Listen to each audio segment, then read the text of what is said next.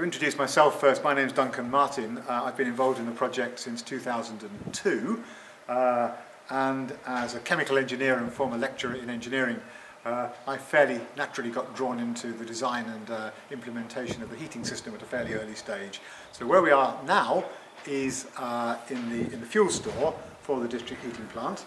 The fuel we're burning is wood chip. You can see it's just coarsely chopped up scrap waste wood from a sawmill.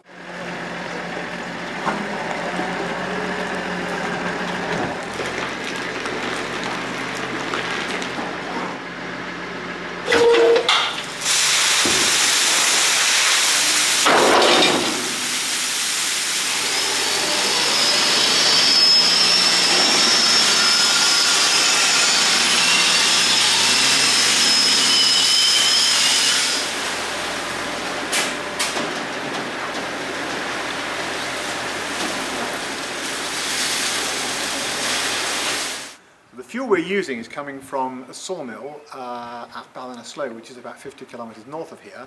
That's further than one would aim to transport wood chip. It's obviously bulky stuff and fairly heavy to carry, but we have a very good quality supplier.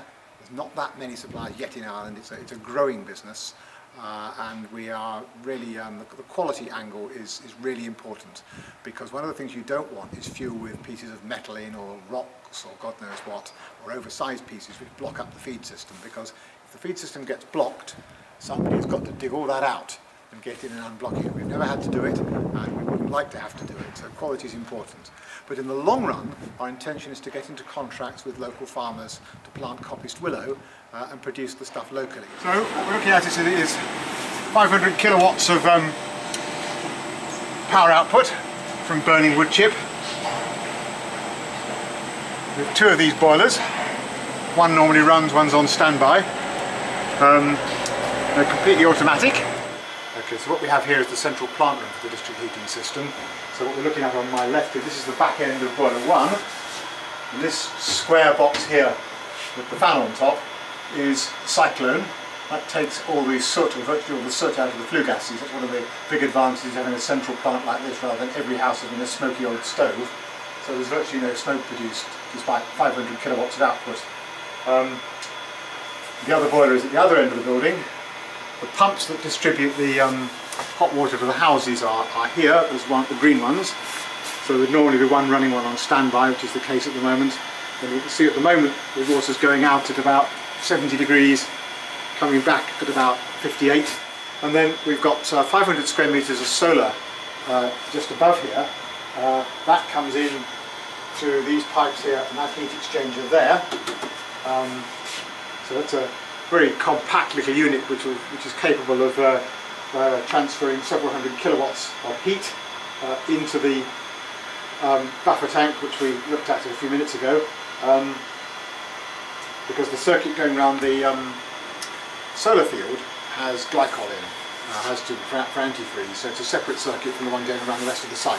That's why the heat exchanger is. Not much else to point out really, just a lot of valves and stuff, apart from the fact there's obviously heat meters. Here's one measuring the amount of heat produced. There's one on each boiler, and then this one is measuring the amount of heat which is sent out to the district.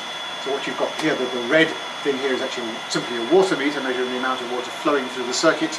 And then there's a thermocouple on this pipe and on that pipe which measures the temperatures. And those three bits of data are all fed into a little grey box here, which reads out the kilowatt hours, the kilowatts, and a whole load of other useful bits of information. And the heat is metered in each household? And the heat is metered in each house by exactly the same method. The only difference is that the flow meter is much smaller. It's about the size of a small can of baked beans. And what do people pay for their heat?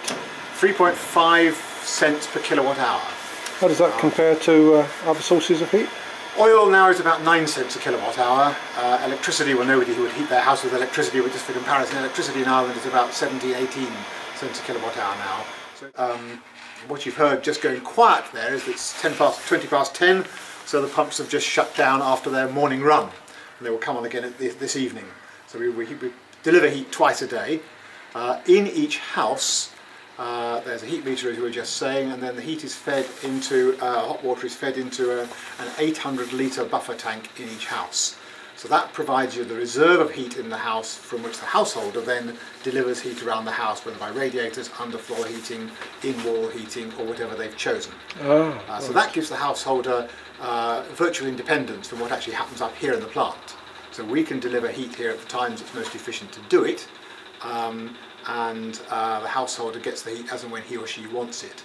So they control the temperatures. The storage tank in their house effectively works like a gas boiler or an oil boiler as far as the householder is concerned.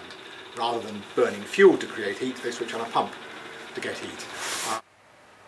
Okay, so let me just establish some of the basics about the design concept behind our district heating system, because a lot of people look at the technology we've got installed here and they say, the reaction of some people is, well, that's not very how I would see an eco-village. Some people see an eco-village as somewhere where all the technology is very simple, stuff we could maintain ourselves, stuff we could build ourselves if we had to, and that's certainly a very good, sustainable way to design an eco-village. But it depends really what the objective of your eco-village is. And some eco-villages, I think, are conceived as refuges from economic collapse or Armageddon in the future or heaven knows what. Ours, on the other hand, is very much seen as attempting to create an alternative model for future development in the island of Ireland and elsewhere. So we're trying to do something which presents models which conventional developers could quite easily follow. And there's no reason why a system like we've put in here couldn't go into any substantial housing estate.